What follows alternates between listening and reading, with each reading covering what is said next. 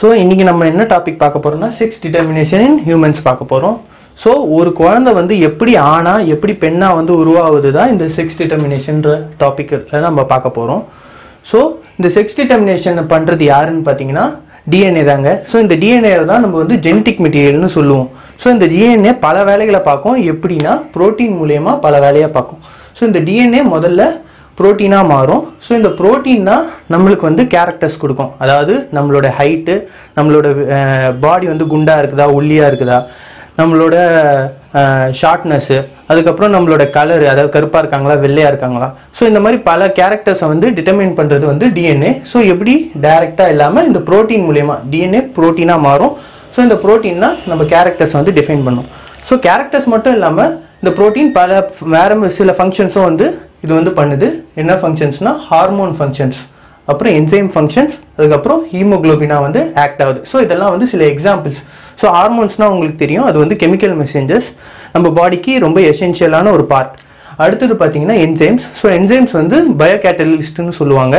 So நம்ம உடம்புல வந்து பல ரியாக்ஷன்ஸ் நடக்கும், கெமிக்கல் ரியாக்ஷன்ஸ் நடக்கும். ஸோ இந்த கெமிக்கல் ரியாக்ஷன்ஸ்லாம் ரொம்ப லேட்டாகவும் நடக்கும். ஸோ அதனால் அந்த ரியாக்ஷன்ஸ் வந்து என்ஹான்ஸ் பண்ண ஸ்பீட் பண்ணுறதுக்கு நம்மளுக்கு வந்து ஒரு பயோகேட்டலிஸ்ட் தேவை, அதுதான் என்சைம்ஸ். அடுத்தது ஹீமோக்ளோபின். ஹீமோக்ளோபின் வந்து உங்களுக்கு பிளட்டில் இருக்கிற ஒரு காம்பனண்ட்டுன்னு தெரியும். ஸோ அது வந்து ரெட் கலர் கொடுக்கும். ஸோ இது வந்து ஆக்சிஜன் கேரியர் மெட்டீரியல்.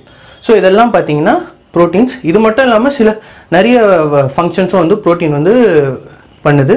ஸோ பார்த்தீங்கன்னா கெராட்டின், அதாவது உங்கள் உடம்புல வந்து ஸ்ட்ரக்சர் பார்ட்டாகவும் அது ஆக்ட் ஆகுது. கொலாஜன், கெராட்டின் அப்படின்ற சப்ஸ்டன்ஸ்லாம் கூட ப்ரோட்டீன் தான். ஸோ இது இவ்வளோ வேலை செய்கிற இந்த டிஎன்ஏ தான் நம்மளோட செக்ஸையும் வந்து டிட்டர்மைன் பண்ணுது. ஸோ டிஎன்ஏ வந்து எப்போவுமே நீட்டாக இருக்கும், ரொம்ப லென்த்தாக இருக்கும். இந்த லென்த்தில் வந்து நம்ம செல்லில் வந்து அக்காமடேட் பண்ண முடியாது. இவ்வளோ ரொம்ப லென்த்தாக இருக்கும். அதாவது லென்த்தியாக இருந்தால், நீளமாக இருந்தால் அது வந்து ரொம்ப கிலோமீட்டர்ஸ் கணக்கில் வந்து போகும். ஸோ அதனால் நம்ம செல்லில் வந்து டிஎன்ஏ வந்து காம்பேக்டாக மாறி குரோமோசோம்ன்ற ஃபார்மை வந்து அது வந்து எடுத்துக்கும். ஸோ இவ்வளோ நீட்டான அந்த டிஎன்ஏ காம்பேக்ட் ஆகி குரோமோசோம்ன்ற ஃபார்மில் நம்ம செல்லில் இருக்கிற நியூக்ளியஸ்குள்ளே இருக்கும். சரியா? நம்ம இப்போ குரோமோசோம்ஸ் பற்றி பார்க்க போகிறோம். ஸோ குரோமோசோம்ஸ் நம்பர்ஸ்லாம் என்னென்னு பார்க்க போகிறோம் அடுத்தது. ஸோ நம்ம உடம்புல ரெண்டு வகையான செல்ஸ் இருக்குது. ஒன்று வந்து பாடி செல்ஸ், அதாவது சொமேட்டிக் செல்ஸ்ன்னு சொல்லுவாங்க. அடுத்தது வந்து கெமிட்ஸ், செக்ஸ் செல்ஸ்ன்னு சொல்லுவாங்க. ஸோ இந்த பாடி செல்ஸில் பார்த்தீங்கன்னா குரோமோசோமோட நம்பர்ஸ் இருக்குது. ஸோ பாடி செல்ஸில் குரோமோசோம் 46 குரோமோசோம்கள் வந்து இருக்குது. அதாவது 23 பேர்ஸ்ன்னு சொல்லுவாங்க. சரியா? அதாவது 44 குரோமோசோம்களை வந்து அல்லோசோம்கள்னு சொல்லுவாங்க. அடுத்தது இன்னும் இந்த ரெண்டு குரோமோசோம்களை வந்து செக்ஸ் குரோமோசோம்னு சொல்லுவாங்க. ஏன்னா இந்த ரெண்டு குரோமோசோம் தான் ஒரு குழந்தை வந்து ஆணாக இருக்க போதா பெண்ணாக இருக்க போதான்றதை டிட்டர்மைன் பண்ண போகுது. ஸோ அதனால் இதை வந்து செக்ஸ் குரோமோசோம். ஆணுக்கு பார்த்தீங்கன்னா XY இருக்கும், பெண்ணுக்கு வந்து XX இருக்கும். சரியா? அடுத்தது கெமிட்ஸ், செக்ஸ் செல்ஸ். பாடி செல்ஸில் பார்த்தீங்கன்னா 46 குரோமோசோம் இருக்கும். ஆனால் வந்து கெமிட்ஸில் பார்த்தீங்கன்னா 23 குரோமோசோம் மட்டும்தான் இருக்கும். அதாவது 22 அல்லோசோம், அப்புறம் ஒரு செக்ஸ் குரோமோசோம். இந்த செக்ஸ் குரோமோசோம் வந்து ஆணுக்கு வந்து X இல்லை ஒய்யாக இருக்கலாம், பெண்ணுக்கு வந்து X இல்லாட்டி X மட்டும்தான் இருக்கும். அடுத்தது எப்படி வந்து இந்த செக்ஸ் வந்து டிட்டர்மைன் பண்ண போகிறது அப்படின்றத இந்த ஃபர்டிலைசேஷன் ப்ராசஸ்லேருந்து நம்ம வந்து பார்ப்போம். ஸோ ஒரு ஃபர்டிலைசேஷன்னா என்ன ப்ராசஸ்னால், மேல் வந்து ஸ்பெர்ம்ஸ் ப்ரொடியூஸ் பண்ணுவாங்க. அதே மாதிரி ஃபீமேல் வந்து ஓவம் ப்ரொடியூஸ் பண்ணுவாங்க. அதாவது ஸ்பெர்ம்ஸ் தான் செக்ஸ் செல்கள் சொல்லுவாங்க அதே மேலுக்கு. அதே மாதிரி ஃபீமேலுக்கு வந்து ஓவம் தான் செக்ஸ் செல்கள்னு சொல்லுவாங்க. ஸோ இந்த ரெண்டு செல்களும் வந்து ஒன்று சேர்ந்து ஒரு கரு உருவாகும். ஸோ அதை வந்து ஜைகோட்னு சொல்லுவாங்க. ஸோ இது உருவாகும் போது தான் செக்ஸ் வந்து டிட்டர்மைன் ஆகுது.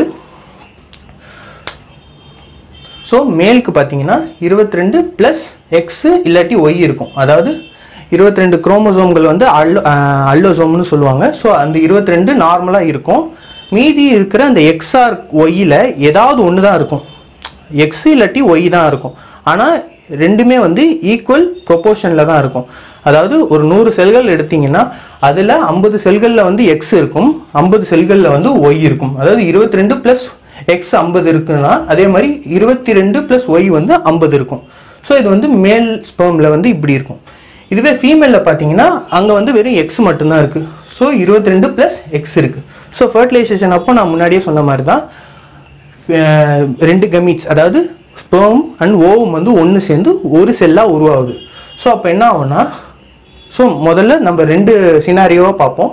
முதல் சினாரியோவில் வந்து ஸோ இந்த ஸ்பெர்மில் வந்து வெறும் எக்ஸ் மட்டும் இருக்குது.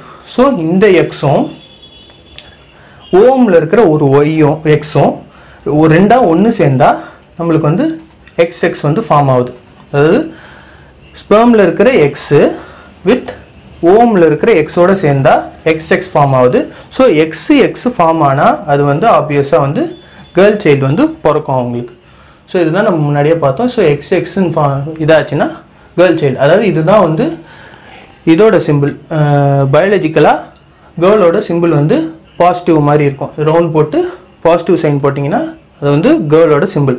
அதே மாதிரி எப்படின்னா இதே மாதிரி ஸ்பெர்மில் ஒய் பார்ட் இருக்குது. அதாவது 22 அல்லோசோம் plus Y chromosome XX chromosome இருக்குது. ஸோ அதுவும் ஒரு எக்ஸ் குரோமோசோம் அதாவது பெண்ணுக்கிட்ட இருக்கிற எக்ஸ் குரோமோசோமோடு சேரும் போது XY ஃபார்ம் ஆகுது. ஸோ XY ஃபார்ம் ஆனால் வந்து அது வந்து பாய் சைல்டாக வந்து அவங்க வந்து ஃபார்ம் ஆவாங்க. ஸோ இதுதான் இந்த பாயோட பயாலஜிக்கல் சிம்பிள். ஸோ எப்படி வந்து இந்த ஒய் குரோமோசோம் வந்து மேலாக வந்து ஃபார்ம் ஆகிறதுக்கு முக்கியமான காரணம் என்னென்னா, இந்த ஒய் குரோமோசோமில் SRY ஜீனுன்ற ஒரு ஜீன் இருக்குது. ஸோ இந்த ஜீன் பார்த்தீங்கன்னா ஒரு ஃபேக்டர் வந்து ப்ரொடியூஸ் பண்ணும், ஒரு ப்ரோட்டீன் ப்ரொடியூஸ் பண்ணும். அது வந்து டெஸ்டிஸ் டிட்டர்மினிங் ஃபேக்டர். ஸோ இது மூலியமாக தான் டெஸ்டிஸ் வந்து டெவலப் ஆகுது. அதனால் அவங்க வந்து மேலாக இருக்காங்க. தேங்க்ஸ் ஃபார் வாட்சிங் this video. Like, share and subscribe to Chennai minds. அவ்வளோதான்.